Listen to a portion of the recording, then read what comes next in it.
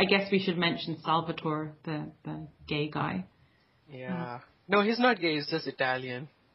I can't believe you just said that.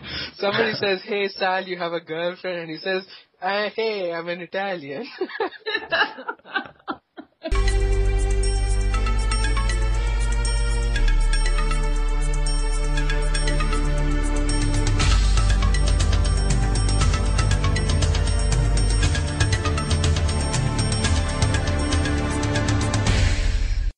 Hello everyone, welcome to Vassals of Kingsgrave.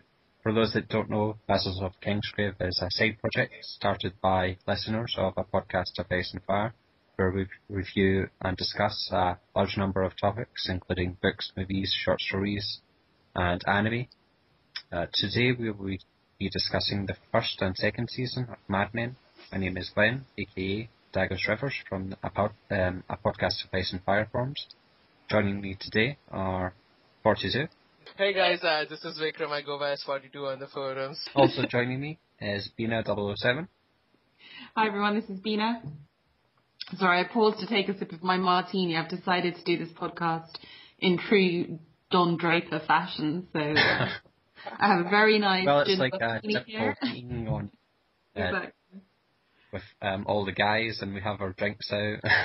Yeah, I have a drink out. It's a cocktail hour in the UK, and the smoking light is on, so I'm very much in spirit of the season, literally, as the case may be. Yeah, I don't remember. I don't remember any other show where people drink and smoke so much. Yeah, I think that contributes to the cool of it, doesn't it?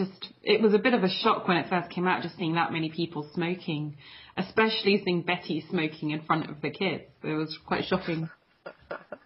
Yeah, I mean, I wanted to save this up for later, but the moral superiority thing, I mean, this show does it a lot. I mean, it shows the people in the 1960s, smoking, even pregnant ladies smoking, and the racism and the misogyny and all that kinds of stuff, drinking and driving and things like that. I just sometimes feel like the show takes it too far. I think it's fascinating that that's the concept of the first episode, where you have all of the reports coming out that smoking will kill you, will give you cancer, and have to fight against that to produce an advertising campaign for a cigarette company.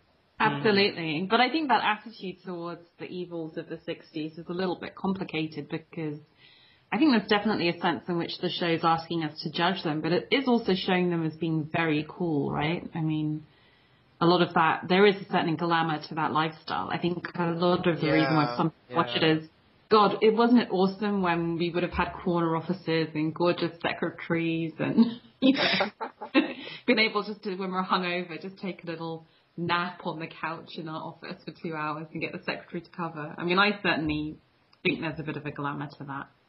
Right, I remember when they bought their first car, when they bought the Cadillac, they went on a picnic, and after the picnic was done, they just left all the litter on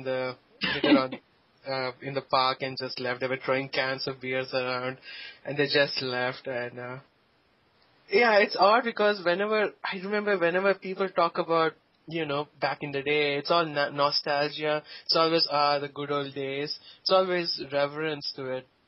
This is odd. This is the only show where I feel like they're kind of saying, hey, we come off a long way. We are better than them.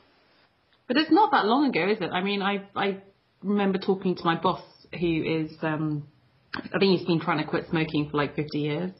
And he was talking about how even 10 years ago, he was in an office with a colleague of his, and they just always have a bowl on their table just overflowing with fag ends, and you'd walk into that office and there'd be like a cloud of haze. So I think it's like you forget how recent it was that offices were like that, and that all the secretaries were like cute women at the typing pool. Yeah, I think I was flying recently and they had a smoking sign on, and I was like, why do they even have a smoking sign? It's always on. I mean, no smoking sign.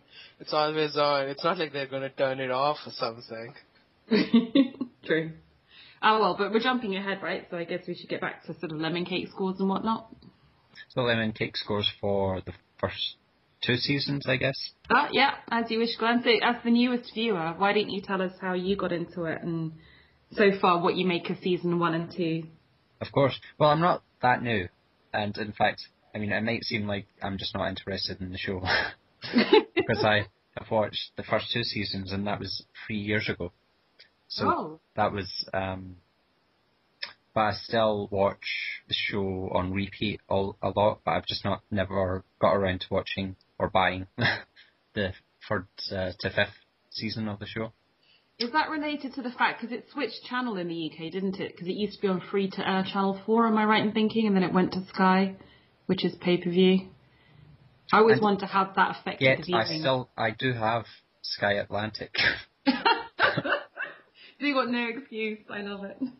And it's all on demand, like it's on box sets on Sky On Demand right now.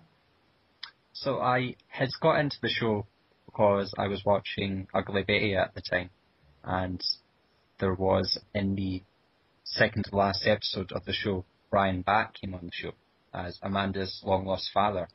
And then I was also listening to the Ugly Betty podcast that Becky Newton and Michael Urie do, and they had him on the show.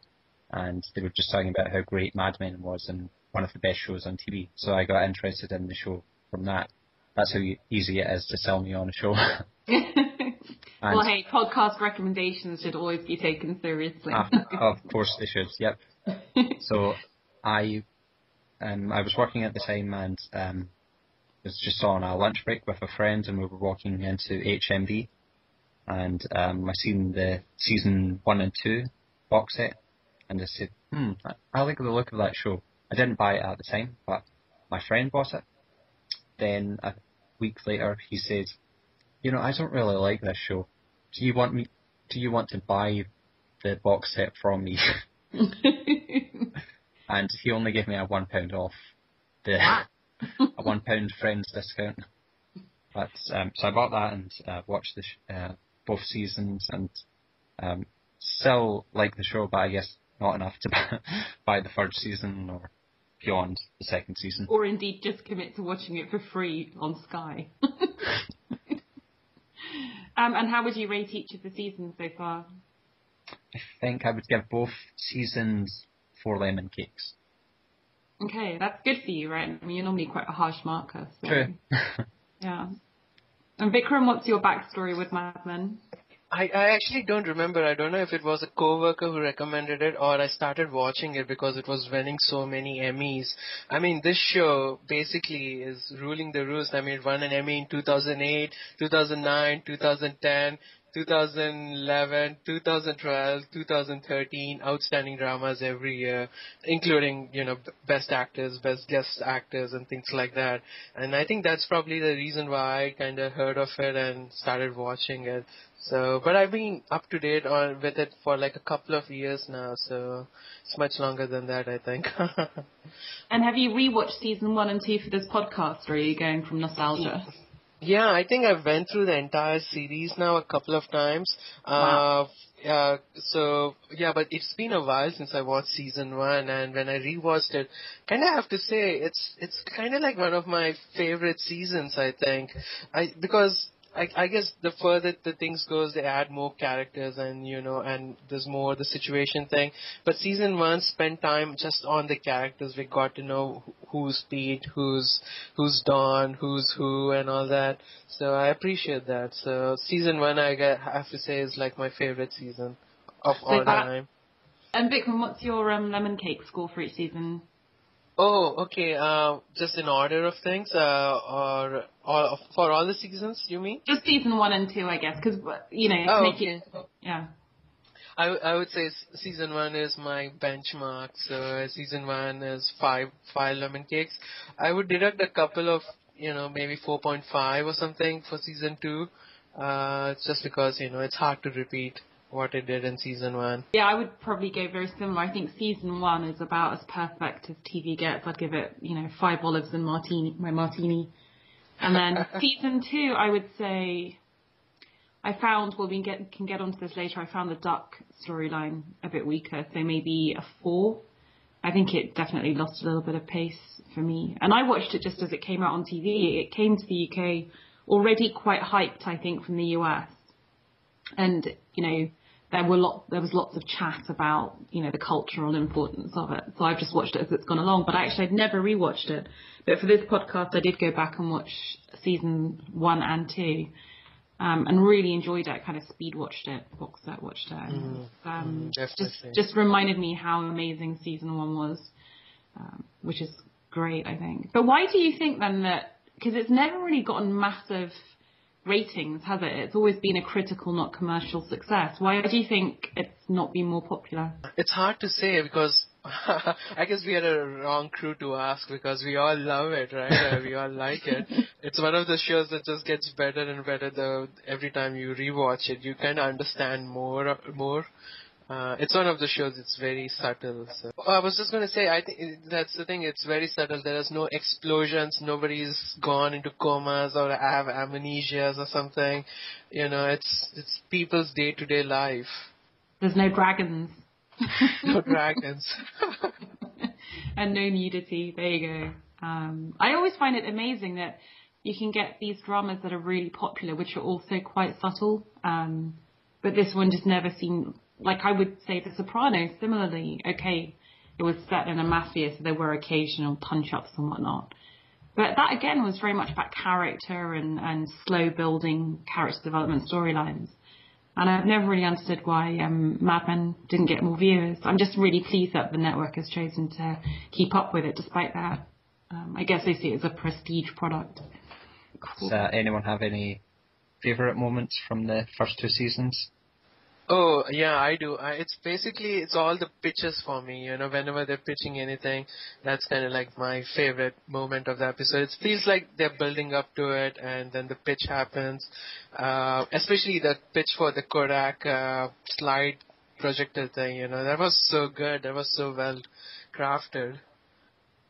Especially because that particular scene when Don's pitching and kind of realizing how much he really does love Betty and his family during that pitch is almost exactly the same moment where Betty's revealing that she knows or is acknowledging that he's been unfaithful and it's kind of becoming cynical. So that's it's really emotionally bruising, that pitch. My particular pitch is the one that Betty does when she wins the popsicle account, because it's the first time we've seen Peggy kind of just win an account and just do a Don, like such a smooth, wonderful pitch. So it's like, go girl. I like the bitchery around Helen, this divorcee, and there's this one point where Helen is invited to a party by Betty, and she's talking about Glenn's father, and one of the friends says, "Is that your ex-husband?" Yeah, that was Sally's birthday party, right? Yes, Sally's birthday party. There are great moments. I think one of my favourite visual shots, again, kind of like the craziness of suburban housewives, is when Betty, in this kind of very beautiful negligee, looking very Snow White and pure as usual, has just made her kids breakfast and this perfect apple pie kind of scene. And then she goes out to the garden, picks up a rifle with a fag hanging out of her mouth and starts shooting the neighbour's birds. It's just so kick-ass, and it's so, like, not what we expect Betty, especially in season 1, because she's such a little girl, isn't she? And her to pick up this gun. And then my other really favourite kind of whimsical scene is when Pete's trying to return the chip and dip. And he has this whole, 10-minute conversation at the store about, this is a chip and dip, it's not under my name. I think I've said that before. It just reminds me of every kind of bad consumer experience I've ever had. And then he just comes back to the office with a huge rifle on store. Yeah, Pete Campbell's rifle, and that's there to stay every season. I forgot about how he got the rifle in the first place. Chip and dip. It's just genius. It's just one of those... that chip and dip scene to me is just one of the rare moments in season 1 where it really goes surreal. I love it so much. There was more to it, right? I mean, when he was returning the chip and dip, he was trying to be as charming as possible, but the store clerk, wasn't buying any of it. And here comes this guy who's, well, is he more handsome or is he more well-built than Campbell? And the clerk's all mooning over him. I think that he felt bad as something. I think this marriage thing is wearing off or something. Yeah, I mean, that whole of season 1, we can talk about it later, is about Pete, being disenfranchised and emasculated by women, right? And that's just a classic moment. So yeah, let's start with Betty. Me and Mrs. Jones,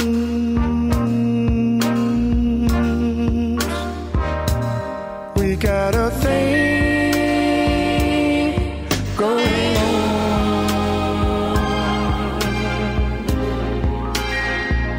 on. Do you guys think Betty is a bad mother? Is Betty a bad mother?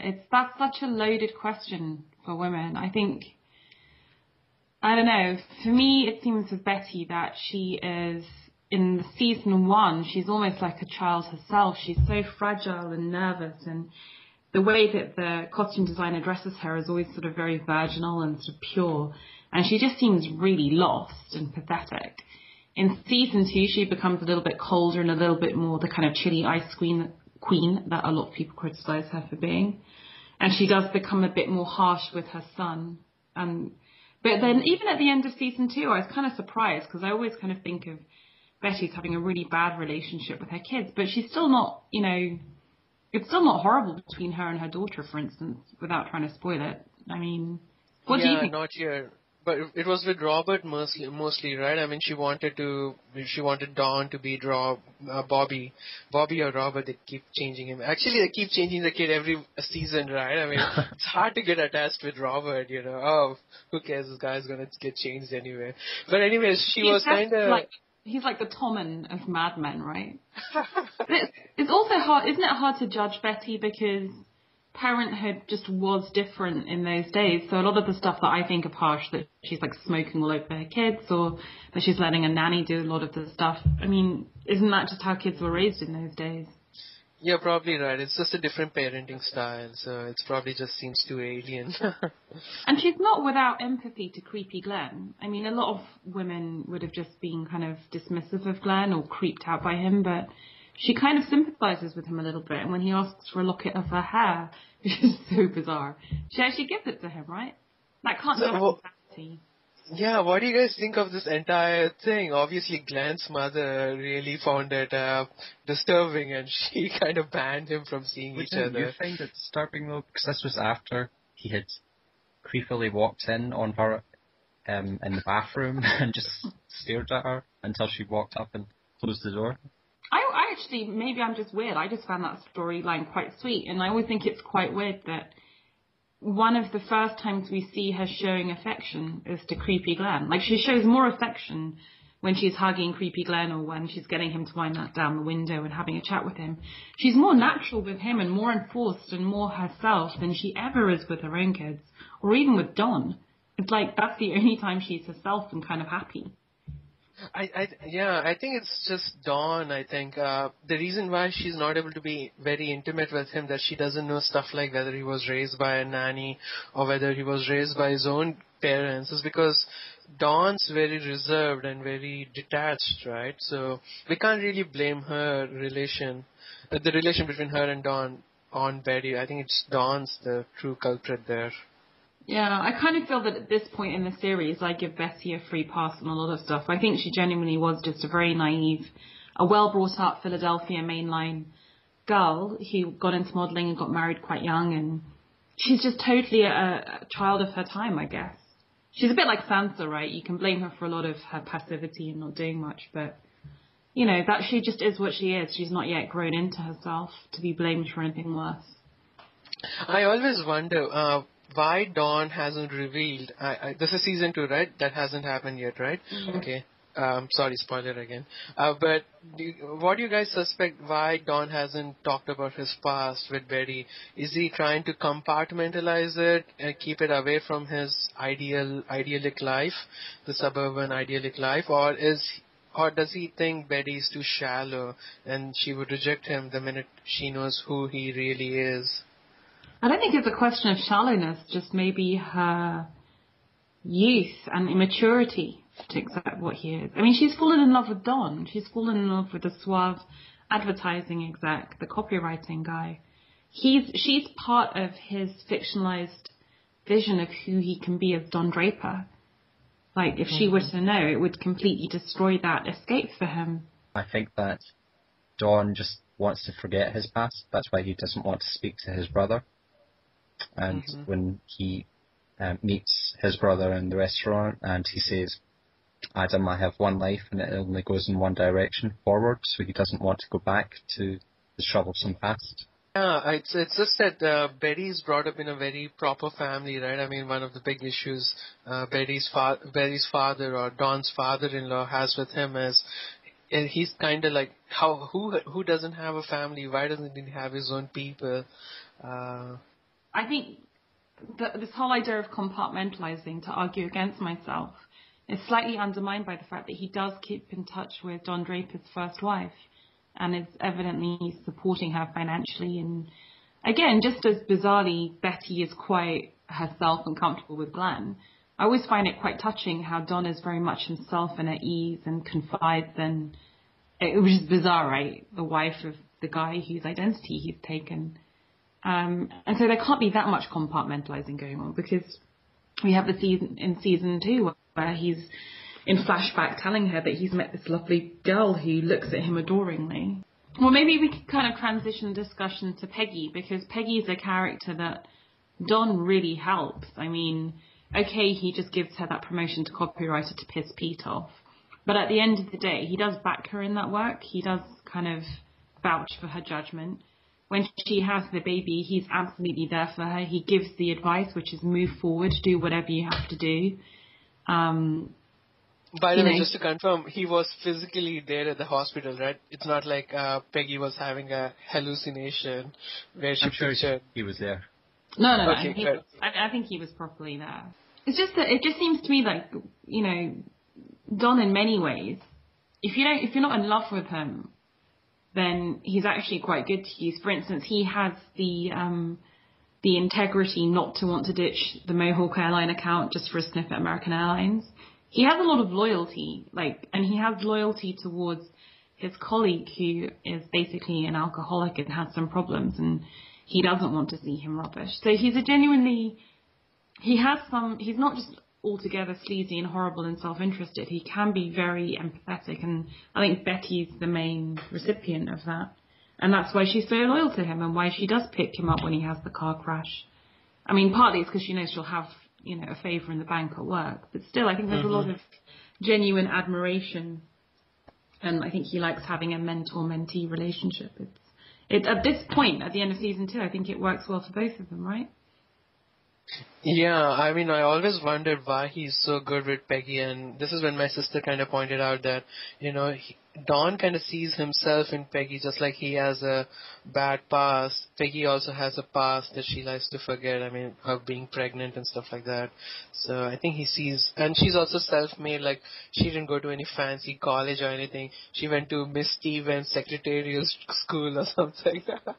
Yeah, they both have one chance and they jump on it, right? Like, he has the chance to switch identities, and she has that one throwaway line about lipstick and parlays that into her career. I think they're really similar, and I think that's, without spoiling anything, something that's developed in later seasons, how much she almost becomes Don.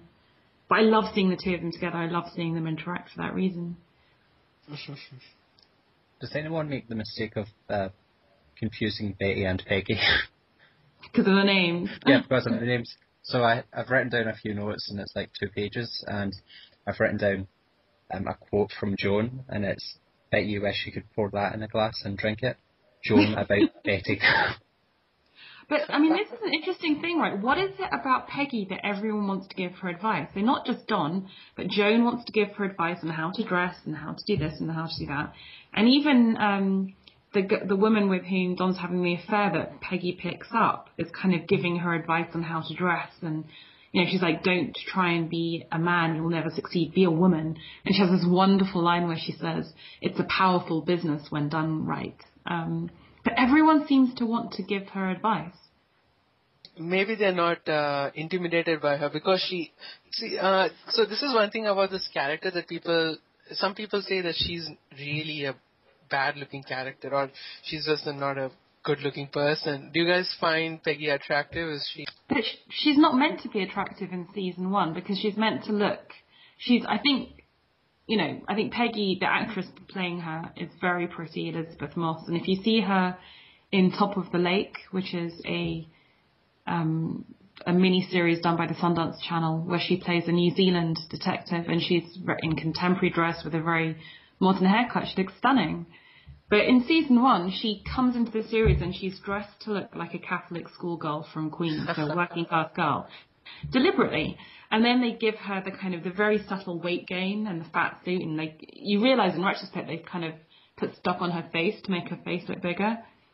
And she's the ugly duckling who becomes a swan, or more of a swan, I guess, by season 5. But I think she's meant to not be attractive, and so, because by doing that, they're making a strong point about how sexist that world was, and how the guys feel no compunction about, you know, taking the piss out of her when she puts on weight. When they're saying everyone's a Marilyn or a Jackie, and like she's like, which do you see me as? And they're like, Gertrude Stein. I mean, everyone's really mean about how she looks, and I think that's just brilliant costume design. You know, they make Joan look so glamorous, but they really do make Peggy look very dowdy indeed.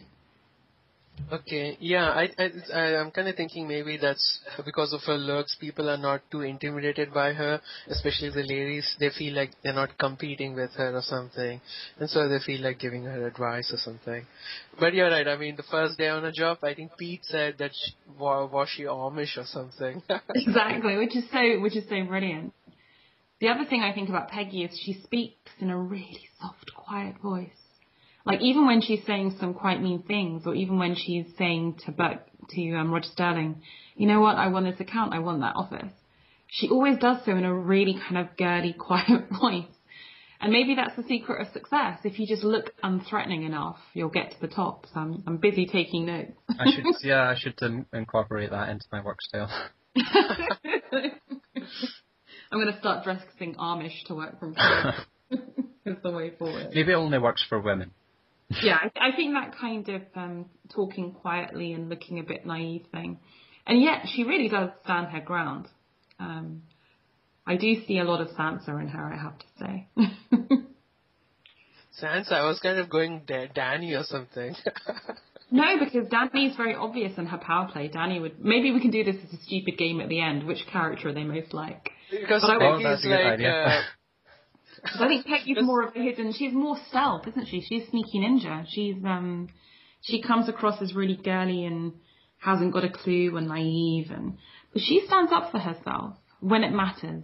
I mean, Peggy is a very popular character among people. I think everybody's rooting for her. Everybody wants her eventually to kind of succeed Dawn or something. And I mean, Betty has a lot of critics, right? I mean, I don't know about Joan, though, but you kind of don't want to like Betty. I actually don't fully like Betty. That's why I made the bad mother comment. But I don't think anybody dislikes Peggy. Yeah. Calling Peggy Betty. Oh, sorry about that. Remember when in season 2, I think this happens, that they buy a new photocopier and it goes into Peggy's office? Yeah. But hey, she stands up for herself when she wins an account. She parlays it into her own office, right? And I kind of see her relationship with the Don a little bit like Sansa Littlefinger. And I think she's clever. She is clever.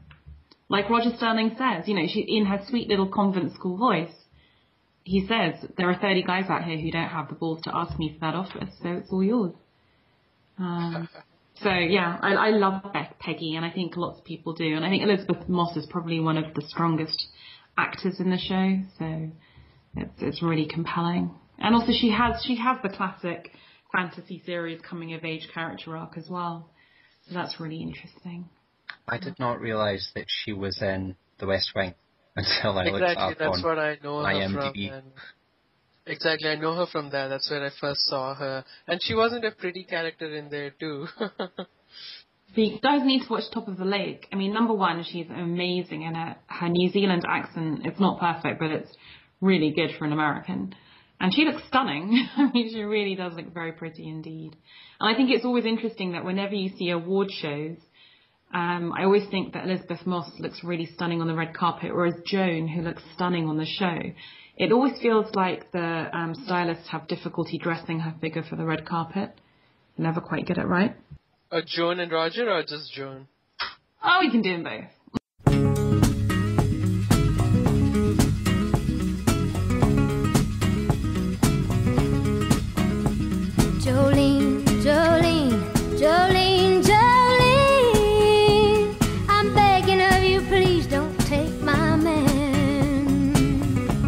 Joan is just so awesome. I mean, the scene in the Belle Jolie lipstick testing when she bends down to put the cigarette out and all the guys secretly watching behind the glass again, and Ken Cosgrove, I think, has line, "I'm just going to stand up and salute that," whatever the line is. It's brilliant.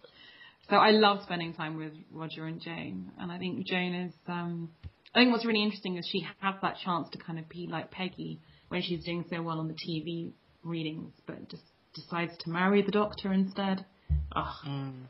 And he turns out to be a total sleazebag. Yeah, the thing Roger and Joan had, I mean, it's not a simple thing, right? I mean, it is very serious. Do you guys think if Roger and Joan married each other, would it succeed or would it flop? No, it wouldn't succeed. And Joan just says it absolutely perfectly when they're in the hotel room in season 1, and she says to him, "Half the stuff you love is the sneaking around." You know, that's exactly Roger's MO. And then we see in season 2 when he does marry a secretary. I mean, okay, it's not Joan, but he's not satisfied with it. So there's definitely there is a love there, but I don't think it's the kind of love that makes a good marriage. And I think Joan's clever enough to see that. I think the tragedy is that she kind of goes for the conventional, marry a doctor mode, and he just turns out to be a complete arsehole. Yeah, I think it was the first episode itself when Joan was showing Betty around. She kind of said, "Hey, play your cards right, and you don't even have to work. You can move to the country or something." I think that's her long-term plan, though. But I guess she doesn't really want to settle down. I mean, she wants what Betty. She says that she wants what Betty's got, which is the rich husband and life of ease. But actually, she loves the power play. She loves being in the office and ruling the roost. So yeah, she likes running the place. This is the Joan that we've seen, like I say, in that Belle Jolie scene. She does this thing where that she knows she's got every single guy in the palm of her hands, and then she's reduced to kind of basically pimping herself out for a husband who's a doctor, so that's kind of a social status thing, and letting herself get raped. It's horrible. They find out about her true age, right? I mean, I remember there being a scene where somebody finds her driving license or something and sticks it on the wall, and she's kind of old. She's like 32 or something, and all the other girls were laughing at that. Because that's the age where you should be married and have children. Yeah. Because Betty at the start of the season is only 28, I think she says to Glenn. And she's got... Helen's 32 and she has a 9-year-old son. Yeah, so very much so. Are you sure? Because Pete was only 26 years old, so he's a man. He's a man. I think there would have been a social stigma attached to Joan for not being married yet. Plus, she's been married, like when she says to her fiancé, "The reason Roger knows me so well is I've been working here for 9 years." And that would also make sense, starting at 22 after secretarial college and then into that job. So, poor Joni. And it's kind of like, I find with Joan's like the Aria of the series for me, because I always forgive her even when she does quite heinous stuff. So she's so mean to, what's his name? What's the guy with the black girlfriend? Oh, right. Kinsey. Kinsey, yeah. When she goes to Kinsey's party and she's like so bitchy to his girlfriend. Like, Joan can do really mean, horrible, bitchy stuff. But I always forgive her because she's just so lovely and so charismatic. I can forgive Joan almost anything. I wonder what happened between her and Kinsey. I mean, this is from the second last episode of season 1, the Nixon versus Kennedy thing, where they find Kinsey's play, right? And they put on... Reenact it. They reenacted. That was such a funny one. Obviously, the main character was supposed to be Kenzie, and Joan was playing Joan there. And yeah, I wonder what happened, why they broke up. I think they would have been good together. Oh, I don't think Kenzie's man enough for Janie. She has an interesting path, and I think, at this stage, at the end of season 2, she's still kind of naive and still... She's a bit like Sansa, actually, in suppose she believes in that romanticism that, if she can just bag the Doctor, everything will be okay and life will unravel itself in order. And I guess that's going wrong after the rape scene. And then I was having this discussion with a friend of mine, and she was saying she wondered how far Joan even thought of that as rape, because when did marital rape become a kind of legally possible thing? Because it was quite late, I think. That up until quite recently, or comparatively recently, there was no such thing as rape within marriage. So maybe she just thought he kind of has the right, he's my fiancé, I'll just let him go on with it. You're probably right. I mean, this probably is just too far ahead. Yeah. Sad. Okay, shall we talk about Roger and Sterling stuff too? Yeah, I mean, do we have anything else to say about Roger? Sorry, Well, go they're ahead. just about to meet a client, and they have to climb to the top floor, climb the stairs because the elevator is out of order. Oh, when he vomits all over the carpet. That was that was Don's revenge for Roger coming on to his wife, right? I mean, he intentionally, they intentionally drank so much at lunch, and he paid the guy who runs the lift operator to act as if it was out of order, and so that was his revenge, right? Because this is the Kennedy people were coming to visit, and before that they went out for lunch, and there was a scene where Don paid the guy who operates the lift some money, and I think that's what it was for. I think to act as if it's a brilliant. Yeah, and it was so funny because I'm sorry. Just one point was that because it happened right before Roger had a proper heart attack, so that event could have worsened things. I think the fact that he smokes like a chimney and drinks like a fish. I mean, it was going to happen anyway, wasn't it? But what I love about that scene is that it's almost like horror movie vomit. It's like a ludicrous quantity of vomit. It's just so kind of and because up until that point, Mad Men has just been so stately and so civilized in the way it's filmed and so classy. And then just the sheer shock of Roger just chundering for Britain is just hilarious. I totally forgot about that, but it's a great, great scene. Although, I mean, I have to say the tragic flip side is that scene when Cooper calls Joan in to start faxing or telegraphing all the clients to say that Roger's had the heart attack. And she obviously can't betray that she's upset because she's kind of half in love with him. So sad. Yeah, I found some shocking facts, and that's regarding marital rape. So the first thing that I found is it wasn't illegal in the UK until 1991. No. That's right. Well, this is Yahoo Answers, so take it with a grain of salt. That's insane. Then, well, it does link to a Wikipedia article. Let's see. South Dakota was the first state in America to make a law against marital rape in 1975. And then by 1993, the rest of the states followed. Yeah, so that makes sense, right? So in the time of Mad Men, Joan would have thought ultimately it was her duty. Yeah, lie back and think of England. What is the status in India? Is there such a thing as there's no law against it. Oh. That's awful. I'm never getting married in India. There is something there, but I'm not really sure what's the most punishment you get out of it or something. Yeah, it wouldn't surprise me, because if you think that India basically inherited the British legal system as it was at independence, then it would have had all the kind of antiquated laws that came at that point. Makes sense, right? Since we're talking about Roger, I just also want to talk about Cooper too, and this is what I want. I want a prequel to Mad Men, because next season is going to be the last one, right?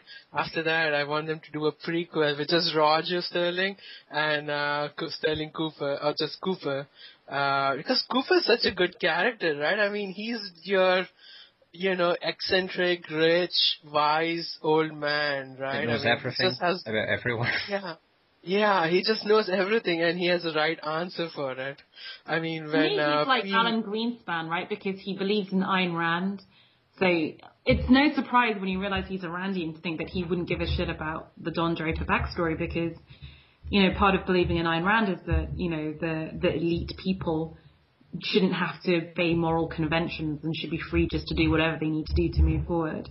And the fact that he has that really expensive Mark Rothko painting, and he just doesn't give a crap about its artistic merit. He just knows it's going to double in value.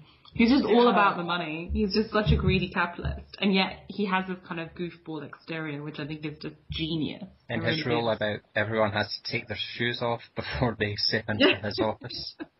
The entire Japanese thing. And if Don cleared $500,000 from the buyout with only 12% of voting stock, I mean, how much did Cooper make? And if say he made like $2 million or something in those days, I mean, that goes. By the way, you guys know how to convert 1960s money to 2013 money?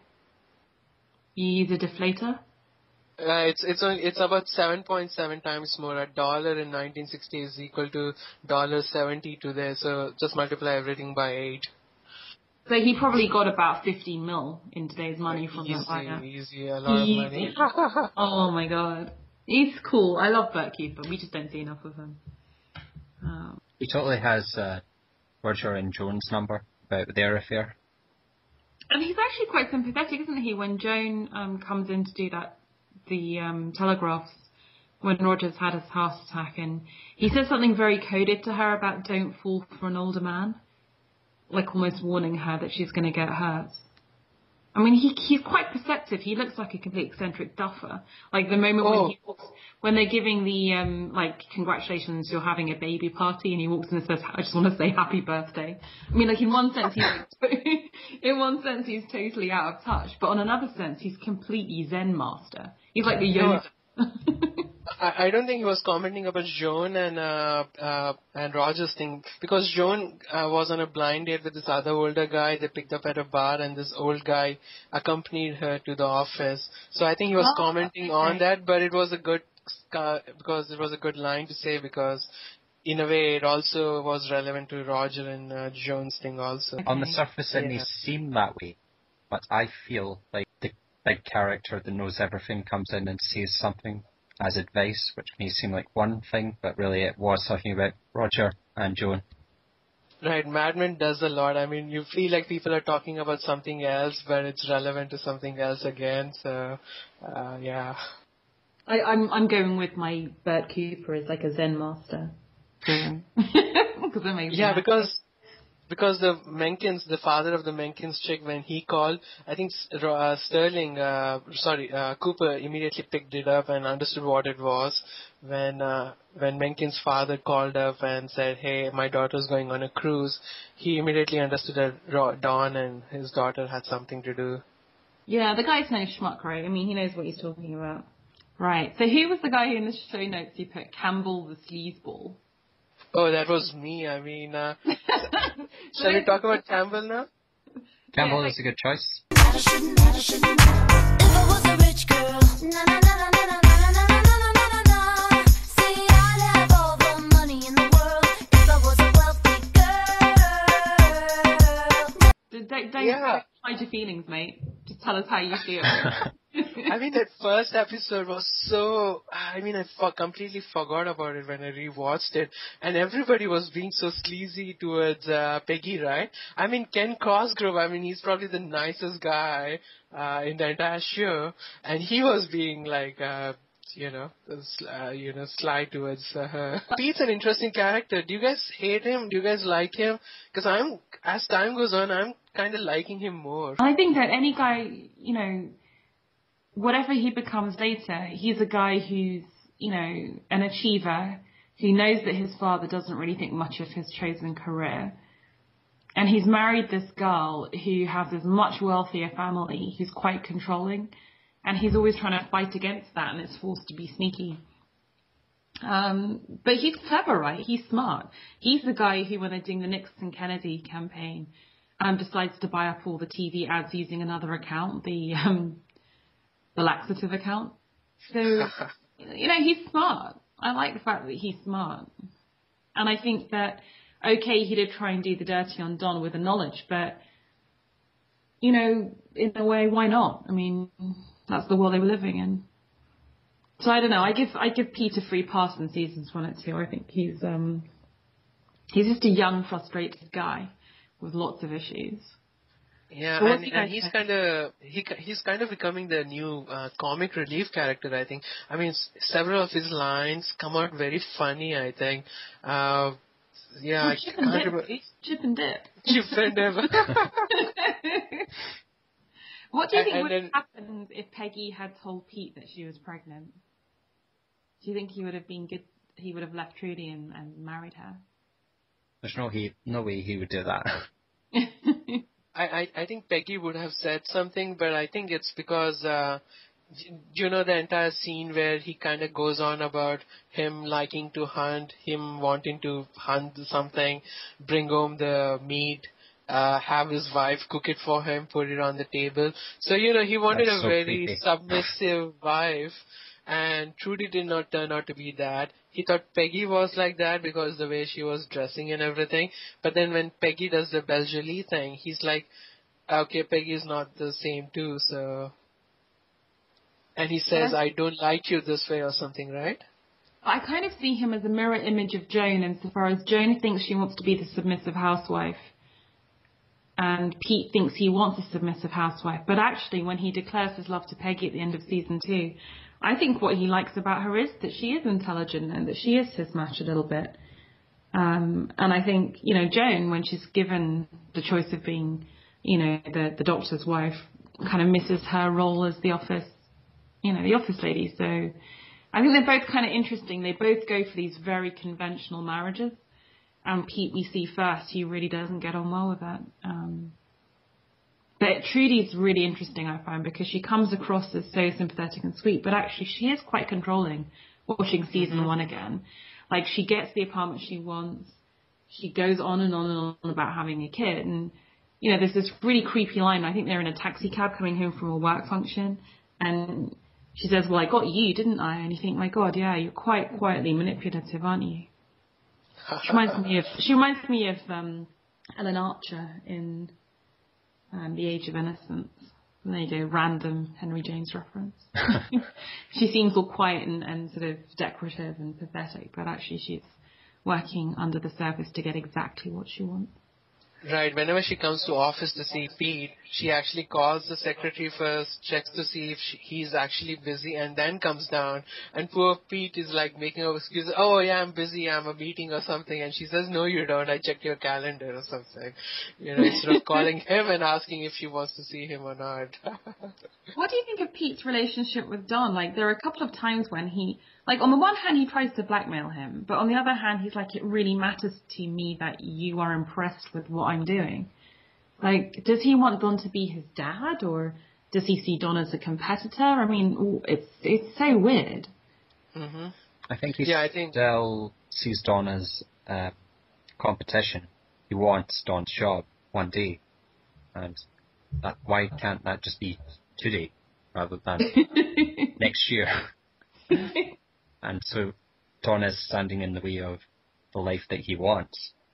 But yet he does, I suppose, respect Don. Yeah, it's I think he was really jealous of Don when he was up for the partnership, right? When Roger had his heart attack and everybody was worried about the state of the company, they made Don partner, and Pete was really jealous of it. And this was pointed to me by this other podcast I listened to. It's called Mad Men Happy Hour. It's a pretty good podcast to listen to. And they kind of pointed out that Pete was kind of turning into Don, and I think this is probably a season 5 question than season 1 and 2. But do you guys think that's right? Do you guys think that Pete is kind of emulating Don?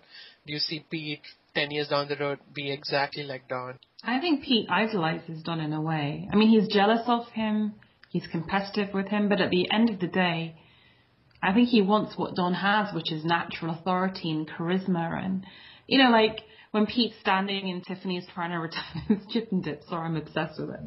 And he's trying to chat up that store lady who's, like, not impressed at all. And yet Don would get any woman that he wants. Like, this is really not a spoiler. In a later season, he invites Don to his house for a dinner party, and he's got the latest kind of hi-fi, or whatever it would have been, record deck in those days. And he really wants everyone to be impressed by it. He's just that kind of guy.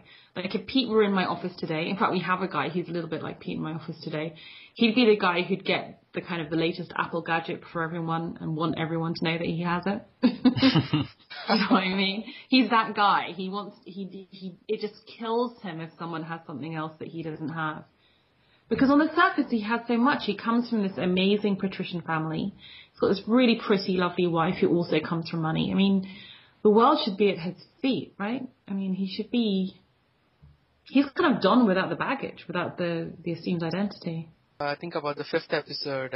It's where he gets fired, and only because of Cooper, they keep him. And then he comes home, and they're buying this place, right? And the building's board person comes up, and his Trudy is trying to impress them and telling him how Pete's great grandfather used to own all the farms around here and everything.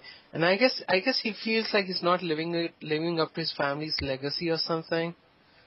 Absolutely. I mean, he's always very conscious that his choice of job is disappointing. And there's that awful scene with his mum where she makes it very clear that if they adopt the kid, he's not going to inherit. So yeah, lots of social pressure, but he responds in quite a bitchy way. In the same sense that, like you say, Ken Cosgrove is such a nice guy, despite everything. He also makes comments about he always has to compete for his job because there will always be younger people coming in and they want fresher ideas within advertising. He invented direct marketing. Turns out there was already direct marketing, but he actually invented it. But he is smart. He has a certain low cunning. I like Pete.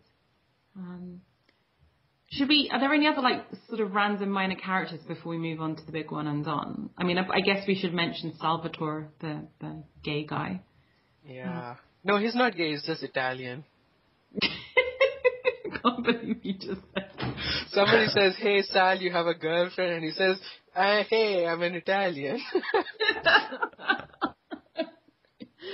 Oh, dear. Poor Sal. And then when there's that kind of young Russian guy in the office, and they're like, "Oh, you're taking Peggy out." And he's like, "Oh, no, I'm a homosexual." And Ken's like, "I don't think that means what you think it means." "Oh, no, I make love with the men." And Sal's face, it's just like, oh my God, I can't believe he went there.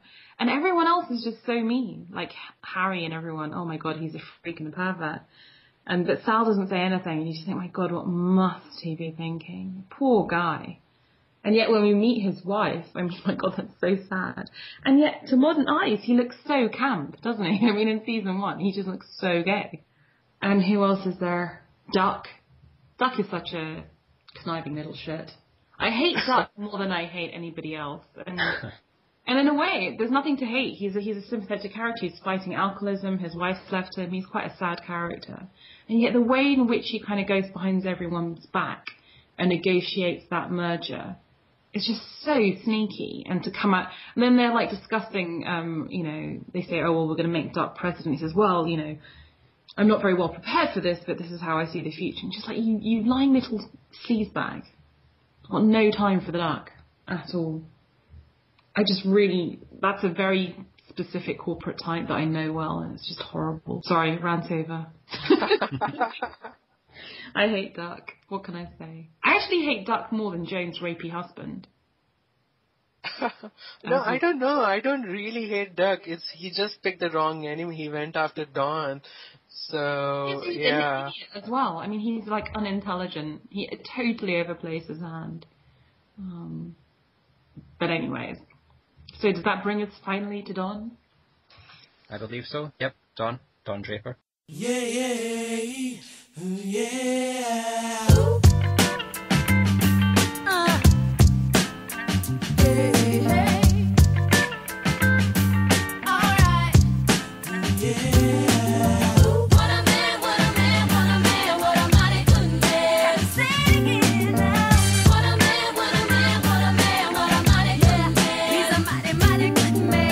I think he's really lovable in season 1 and 2, despite all the kind of philandering and affairs. He's very vulnerable.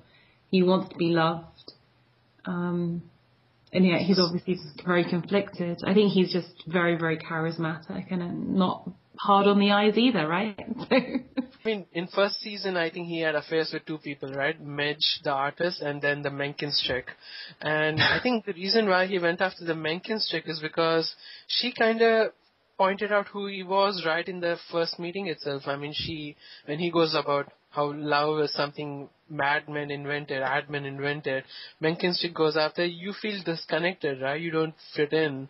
And he was like, oh no, this person knows me now. And that's why he kind of went after her. It wasn't for the sex.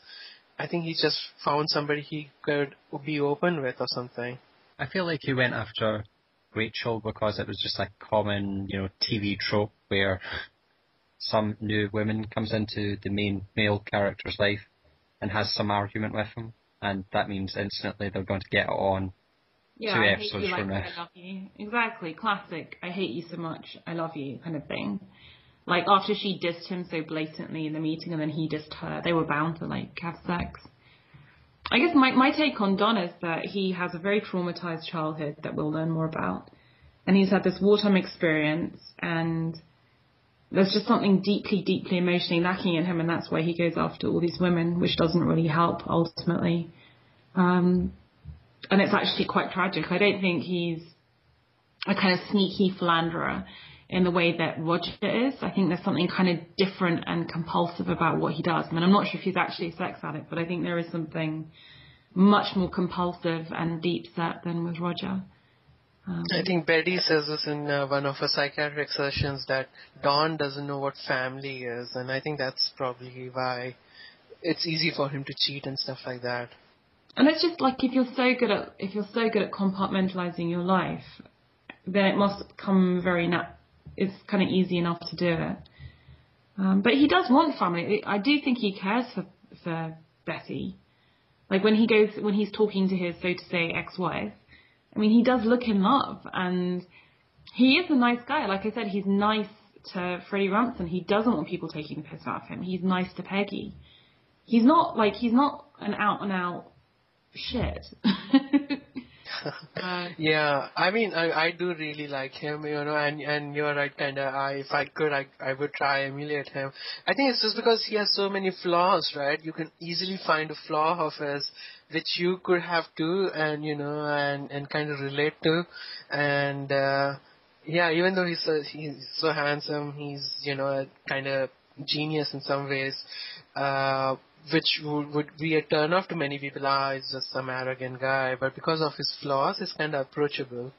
Yeah, he's vulnerable and relatable. I think I love Don Draper. I think most people do, right?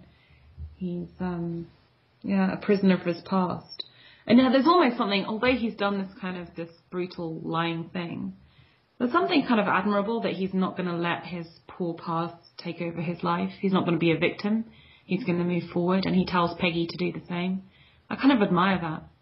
And it's kind of not the American dream is getting too highfalutin, but there's something quite get up and go, don't complain, just get on with it, take whatever chance you've been given. I find that quite admirable. Would you guys blame Adam killing himself on Dawn? No, I think Adam was probably already quite vulnerable. I mean, Adam's seen that same childhood. He's been abandoned by Don once before. We don't know enough about Adam to blame Don. Yeah, I just, I can't help. I feel like he is to blame, but I just can't feel like, I think he miscalculated Adam. He should have realized what state he was in. I mean, he was his brother, right? I mean, he knew him for 8 years. I think the rejection from Don just pushed him over the edge, but he must have had other disappointments in his life to make him commit suicide. Yeah, because Don's not, I mean, as much as he pushes Adam away, he doesn't push Don Draper's original wife away. That's true. Mind you, she's not from his original painful childhood, I guess, but yeah, I think it's just a miscalculation on Don's part. I think if Don really, I give him enough credit that if he really knew how fragile Adam was, he wouldn't have pushed him away like that.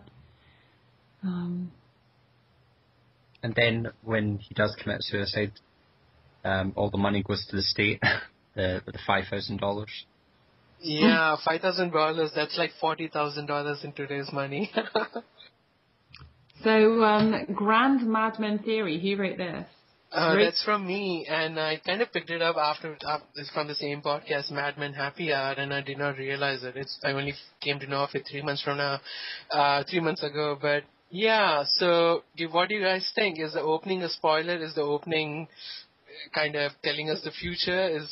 That's the theory that Dawn is going to commit suicide at the series finale. That's how the show is going to end. This is a crackpot theory. Gives clues to the powers of each of the characters, and what will happen to the characters. I completely disagree, but it's for reasons of what happens at the end of season 5. I don't think he's going to commit suicide. But let's discuss that on another podcast. Yeah, I always thought him falling down is just, that is Dawn, right, falling down at the intro.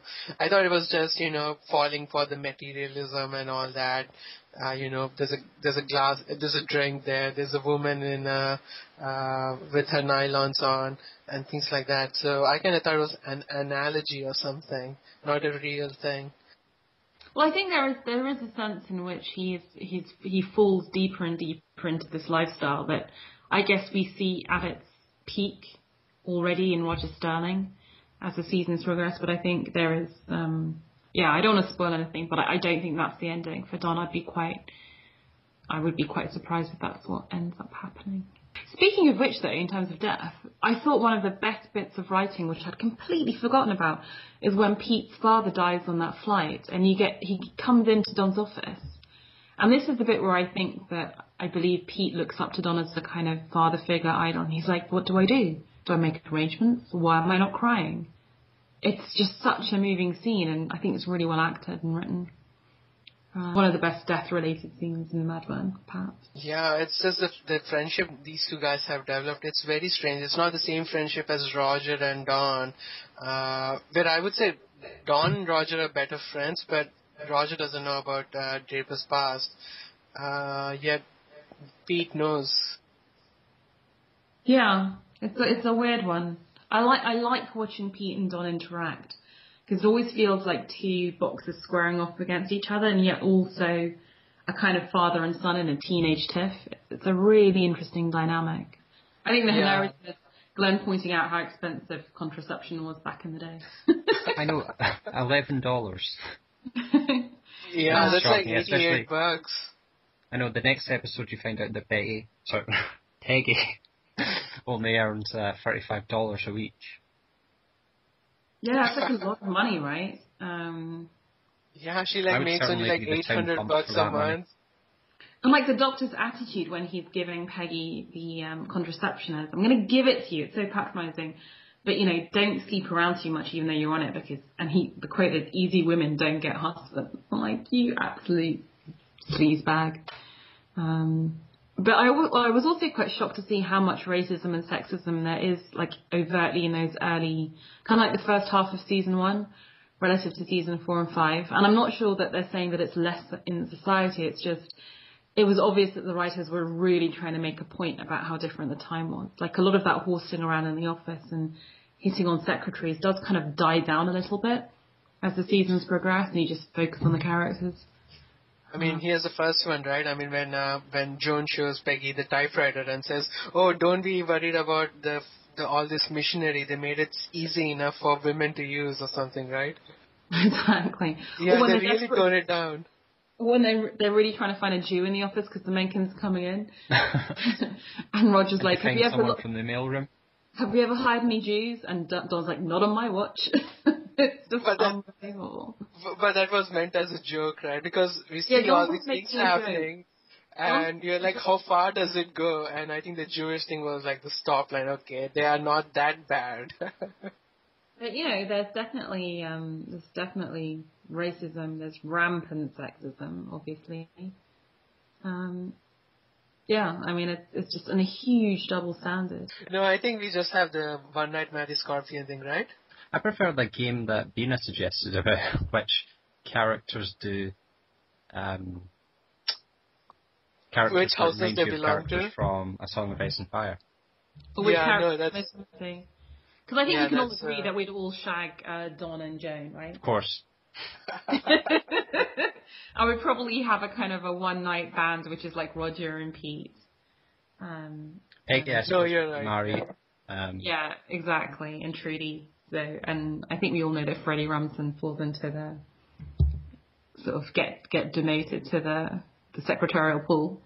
Okay, so do you want to do which house they belong to, or which character they're most similar to? I guess houses and stuff kind of they're all kind of coming together, right? I mean, yeah, let's do houses, I feel. Whatever floats your boat, boys. Okay, we can go in reverse order again. So we can start with, who did we start with? Betty. Birdie. Innocent Birdie. I was going to say Cersei and Lannisters, but nah, she's not Cersei. She's definitely not Cersei in season 1 and 2. But she belongs with the Lannisters just because of the blonde hair, at least. She's just not smart, though. She's so submissive. She's so kind of like, pathetic in season 1, especially she's like a little girl. She could probably be like a minor girl in the Tyrell household. You know when when Marjorie comes up to court and she's now the fiancée of Joffrey, and Sansa's looking at all these like silly little girls twittering around her and saying, "Oh, they're just so naive and innocent, still believing in knights like I used to." I think she's in that category in season 1, and in season 2 she's probably becoming a little bit smarter and a little bit more tempted and cynical. After all, she does have that one night stand, that one night shag with that guy in the bar. So maybe starting to break out a little bit. So I'd say a Tyrell, because the Tyrells are very pretty, and you know when Marjorie comes into the city and everybody loves her because she looks so gorgeous. And I think that's kind of like what Peggy is. She's just a Barbie doll trophy wife. Peggy? Dany, going back to my things, you know, her eyes are so similar to Dany, so she's a Targaryen. She starts off as an innocent type girl, then she joins the world of men. I think she's a Sansa. I think she starts off as the meek, pathetic little girl, and then she gets a mentor, aka Littlefinger/Don. And in her quiet little soft voice, she gets a lot of stuff done. And I think she's going to end up being the Queen of Thrones. I think she's going to be Don. Like, she's going to be creative director, and I think Sansa's going to be sitting on the throne. So there you go.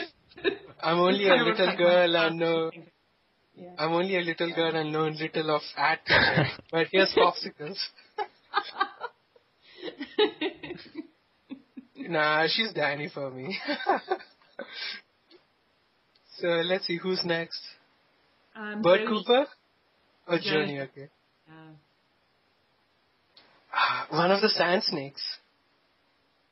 Yeah, definitely. Using her body, or maybe Cersei, because she does kind of use her sexiness to get what she wants a little bit, but then sometimes gets bitten by her own plan, like when she's raped by the Doctor. Are we talking about Bert Cooper? No, we're talking about. I just feel like you said Cooper there. Right, we're talking about Joan. Okay. No, we are talking about Cooper's sexiness. Oh my goodness, that would be so brilliant. Well, it applies to Cooper also. Yeah, but they need to find a way to get Christina Hendricks into Game of Thrones. So. Back to, Roger and Bert. Okay, Bert Cooper. The kindly old man or Bloodraven. That's for Bert. You know what? I'd make Roger Lord Manderley. Like, he looks like a good time boy, just eating and drinking too much, but underneath it all, he's got some smarts, as in Frey pie. Okay, I'm going to go Roger with one of the Baratheons, I think, you know. He fits in the Baratheon clan. And Bert Cooper, I would say Maester Luwin, maybe? Or Maester Aemon. Maester Aemon. Why? Yeah. Wise and weird. Actually, you know what? Roger Sterling could also be Jorah Mormont, the guy who, like, marries this younger woman who makes him do all this, like, stupid shit. Okie dokie. And then on to... Who have we not done? Well, Don, obviously. Who's a sex addict in Game of Thrones? Stannis. Tyrion. Oh yeah, Tyrion! It's got to be someone who's under a different identity. Or maybe someone like Jon who doesn't know really he's a bastard, but he's rising above his poor, humble beginnings to become something great. Dario. Nah, Dario's just not cool enough to be one. It's my Dario hate coming out. There aren't that many kind of charismatic... There aren't that many guys in Game of Thrones who are just that charismatic and that sort of... Yeah, I mean, closest I can think of is Jaime Lannister, who's a good swordsman, but asshole. So Don's good at advertising, but people like him, right? People want to impress him, so... Yeah, Jaime's loyal to Cersei. Jamie's faithful. He's Yes, not an mate. adulterer. He's the tricky one. I think Robert is the closest, right? Yeah, okay. That's a tricky one. Sal's the fiddler, or one of the fiddler's friends. I kind of feel like Ken Cosgrove could be like Gendry. Just like this really nice guy who's kind of on the side of events. Have you got any closet gays in Game of Thrones? I mean, other than Renly. Apart from Renly, obviously, and Loras. But Salvatore doesn't really fit that kind of trope. He's also older. He's older and he's got the wife, and you kind of get this feeling with Sal that he's much, because Renly and Loras always feel quite comfortable with their homosexuality. I mean, they do hide it from society, but they're not ashamed of it. Like, you never get that impression. Right, there was this dinner with Sal, right? Sal and the Beverly lipstick guy. But the Beverly lipstick guy was inviting him, but Sal walked away. Yeah, I So- mean, you get the feeling that Sal definitely is ashamed of it, maybe because of his Italian Catholic upbringing. So he knows he's gay, but he's trying to suppress it. Where Renly, I think, just doesn't give a fuck. He's going to shag whoever he wants to. how about Pete? Who do we think he is? Ooh. I mean, he's sly, isn't he? And blackmaily. I mean, maybe Littlefinger? Except Littlefinger came from humble beginnings. I'm kind of thinking the guy who got Harrenhal, the former captain of the Gold Cloaks. Oh, Janos Slynt. Janus Lind, yeah. Oh, that's so mean. Maybe Pete's Roose Bolton. But Roose Bolton's the psycho. He's not a psycho. No, But, he's not like really a man who's ambitious and on the make. Oh, phrase then? Yeah, but he's not, I mean, come on, he's not that bad. I always feel that Pete would be in the Free Cities hustling. He might be like a younger version of... Oh, his dad, the guy who wanted the slave pits open, or the fighting pits open. Yeah, just kind of like he'd be the guy Lovely. who'd just be in the Free Cities, like turning a coin, not too worried about morality and just, living a good life, being a bit of an ambitious guy. He would be like, I don't know if you guys watched Spartacus, but he'd be Batiatas. I was wondering what you guys thought of the casting of Mace Tyrell, though, for the next season of Game of Thrones. Oh, I haven't heard about it yet. Oh, wait, in fact, I did see on Facebook the post about it. Let's see. What has he been in? I don't know, it's just a classic British character actor. I was just surprised how old they'd gone. But I suppose if it's got to be someone who pairs up with Dame Diana Rigg, so maybe that was the logic. It's also not like a massively big name, it's just a classic British character actor. Okay, right. Can you link it to me? Because I don't know anything about this. Oh, okay, cool. Let me do that. So, Roger Ashton Griffiths. You also still don't know what Mark Gatiss is going to be playing, and that's really bugging me. Yeah, I think last we discussed Randall Tarley or something. He's the front runner. And other than that, no real Game of Thrones news, right? Nothing else has come out. So, Roger Ashton Griffiths was also in The Tudors, which I didn't watch. Yeah, that was a bit schlocky.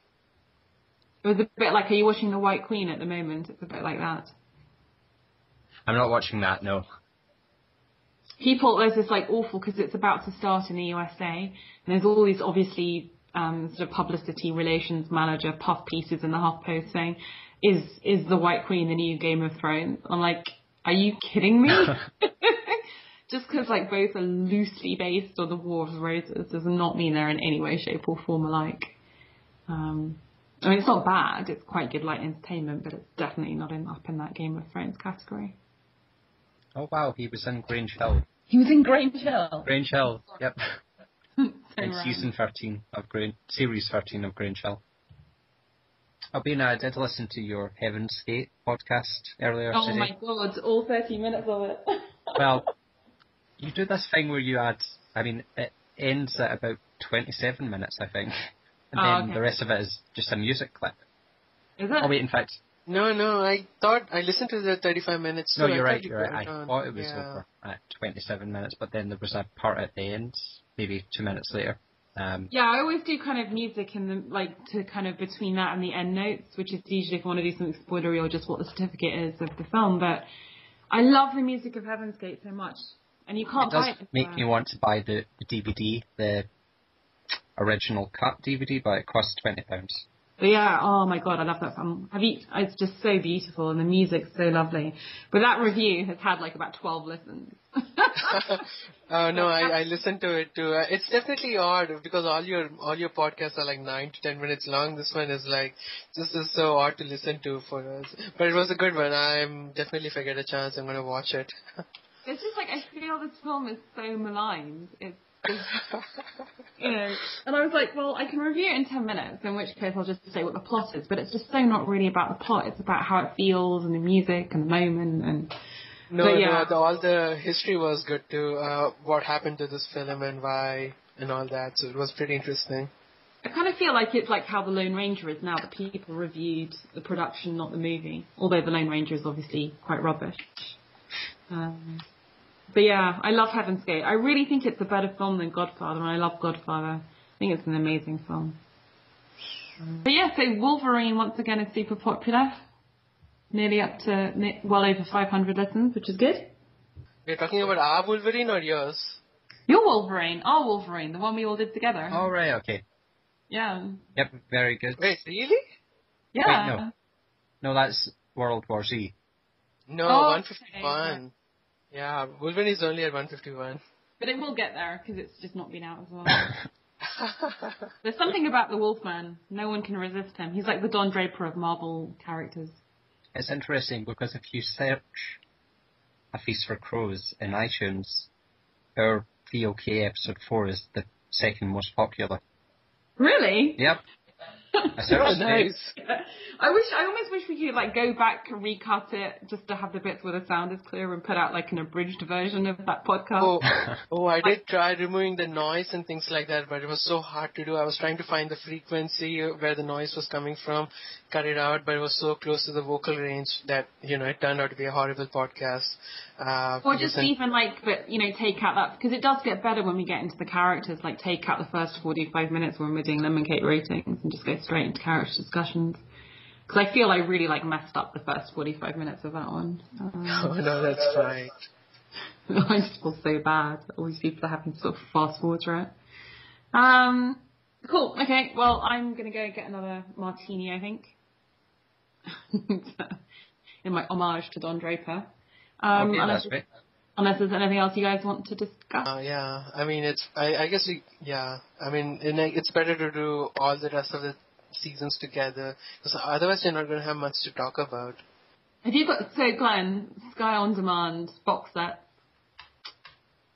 That's your homework. That's the next thing to do. In between rereading Gone with the Wind, I'm on page 150. I've got 815 pages to go. I'm not sure how far I am because I'm reading this time on Kindle. Ah, okay. It's only 5%. So I'm guessing maybe around 40 to 50 pages. I just forgot because I haven't read it since I was a teenager. There's so much history in it. It's you forget how much Civil War, because in the film obviously it's much more on the romance. But I'm kind of educating myself as I go. Yeah, I got a bunch of ideas to do after I come back. I have this idea for doing something called the Round Table Podcast, and we'll have different themes like anime, books, or stuff like that. It's meant for this very niche stuff, where we have hosts on, and each host will talk about his favorite thing. Or make book recommendations or movie recommendations, right? Okay. Exactly. It will be theme-based. We'll only talk about movies or animes or books or something. But each guy brings up his book and say, hey, you guys should check this out and blah, blah, blah. Other people can ask him questions.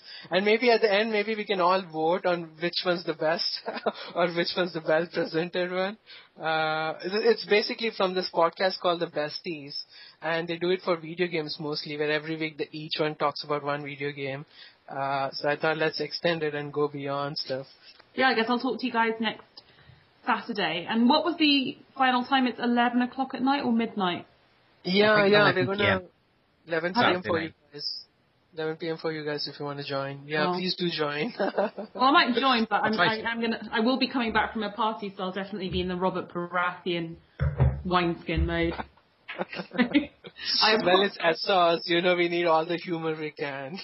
Yeah, it's not inspiring for me, I have to say. But I'm really looking forward to having some new kind of perspectives and, people like Jessica on. I think it'll be interesting. So. Yeah. Cool. So yeah, and thank you for having us on this podcast. Thanks for joining me. Yeah, and happy editing, dude. Bye. Okay, bye everyone. Bye.